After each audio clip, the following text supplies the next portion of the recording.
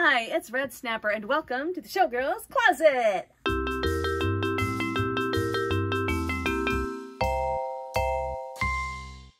Today we're going to look at an attempt to save myself some sewing time that did not work out. Nutmeg's debut came along a little quicker than expected, and I knew I'd have to figure out what to do to costume the two of us. So my intention for myself was to have a jumpsuit, very, you know, retro vibe, but also utilitarian. I'd have pockets in case I needed them to hold treat pouches, something very cute, and I wasn't stripping out of it. It needed to be comfortable for managing the dog, convenient, and it needed to look good. As we know, I wound up creating something. I used a pattern to build a jumpsuit that was in a great color for me and for Nutmeg for her matching dress, but I thought maybe I can order something and pay somebody else to take care of this piece for me because I have a limited amount of time. And it didn't work out, but I did get something very fun. This is a French railroad suit that was custom made by Wolf. I found them on Etsy. And by custom made, I mean they make them to order. So it was a made to order thing. I ordered a large because based on body size, like body measurements, I thought, well, this should give me enough room to move around and I won't feel cramped into this cotton suit. It might shrink, it might not, you don't know. And it was shipped from the United Kingdom. So I did my best with the sizing. Now this has a bit more ease to it than I anticipated. I probably could have gotten away with a medium, but the fabric's not as shiny as I needed for stage, and the color is a little too muted. It's more of a terracotta than a proper peach or coral for us. I'm not upset. I didn't leave a bad review for the seller because I was giving it a shot. I wasn't sure what I'd get. But we will try this on and you can see how it fits. Okay, here it is. Now, it has these really nice buttons here. It's all separated. I mean, it really is well crafted. It's pretty incredible. And you can see that I'm swimming in it.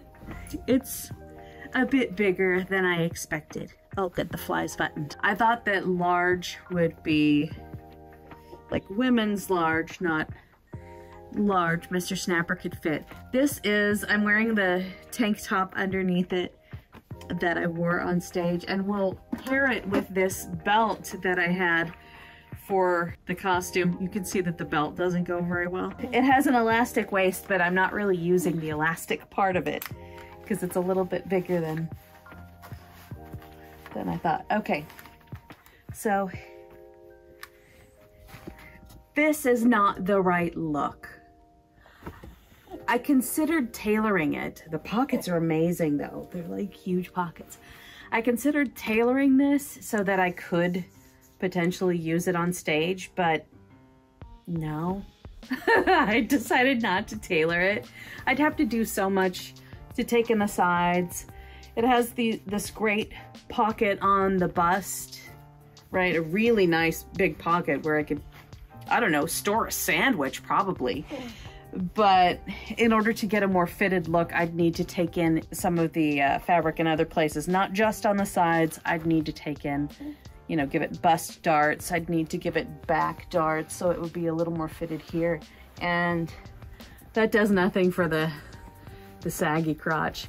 But it's really nice, and I didn't want to send it back. It was a little over $100, and I was a long shot. I'm like, maybe it'll work. It looks great in the pictures. It looks great on the models, and it is not right for stage. But I don't know, maybe I can figure out something that I could do with it. Probably not a proper stage performance. If I was still doing Monkey Wrench, my professional debut act from the scene in Glendale, California in January 2008. Might have been like January 2nd or 4th or something. Anyway, if I was still doing that act, then this might work for that, but that had a zipper and it was easier to get out of.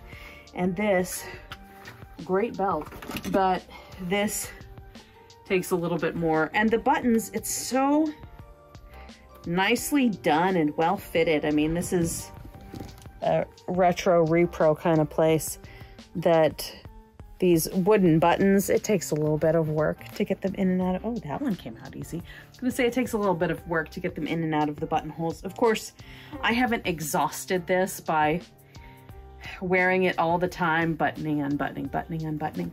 But it's really cute. It's just not right for what I needed it for.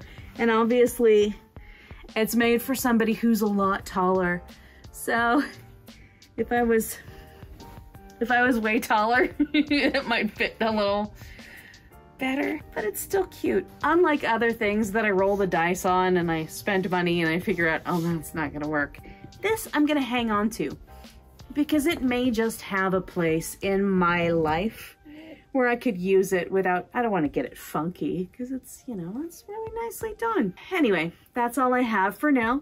Boop the bell for notifications. Be sure to like and subscribe. And what do you think about railroad suits? Do you have any? Are there other styles or vendors that I should investigate if I find, ooh, I love this. This is my jam to just wear? Tell me in the comments. I'd love to hear from you. And thank you again for watching. You'll see me next time. Bye.